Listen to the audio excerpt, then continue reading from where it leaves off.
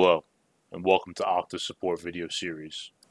Today we'll be discussing how to disable end-user notifications when the full feature code editor is enabled. This can be a useful feature for organizations looking to streamline their communication channels.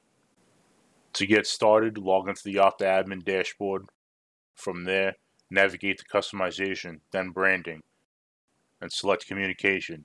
Next, click on Emails to access the email notification settings. Once you're on the email notifications page, select the notification that you want to edit. To modify the audience for the notification, click the Edit button next to the Audience option.